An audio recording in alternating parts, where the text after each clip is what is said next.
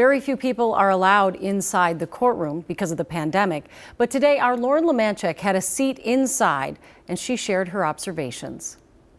What are your overall impressions, Lauren, of what it's like to be in that room? Well, Julie, it is so different to be in there. And primarily the difference is that you get to see the jurors' reactions and how they're interacting with the witnesses. There was a really key moment where Dr. Chauvin, one of the state's experts, was asking the jurors to touch their necks, to feel some of the things that he was talking about, and they all did it. And that was a way you could tell how engaged they are. Another thing that really struck me today, even though I knew that the Floyd family has only one seat in the courtroom, to see the family members rotating in and out of that seat and know that when this really emotional video is being played, they don't have someone there to reach over and hold their hand. They are by themselves on one chair in the corner. And so to see that was just a really interesting and a really different feel. And it was something that was played and replayed today in the courtroom because of the medical testimony about the moment that George Floyd died. Were they watching the video? Were they looking at the jurors, looking down? How did the family members throughout the day react? So the family members did not watch the video.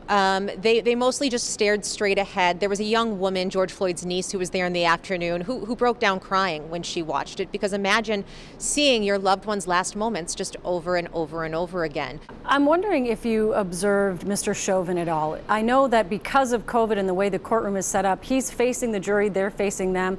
Did they make much eye contact? Does he appear to have much reaction to anything that's happening? It's hard to tell if they're really making eye contact with one another, and it's also hard to tell his reaction, partially because of that mask. What I did notice is when they played those videos, he watched on the monitor. He didn't turn away from it. He says very little, but he's writing almost constantly.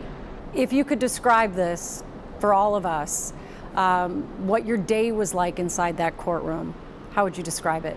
Just to be in there in this historic moment for Minneapolis and Minnesota, and to see these people in person, see the jurors, see the Floyd family, and see Derek Chauvin was really a unique experience.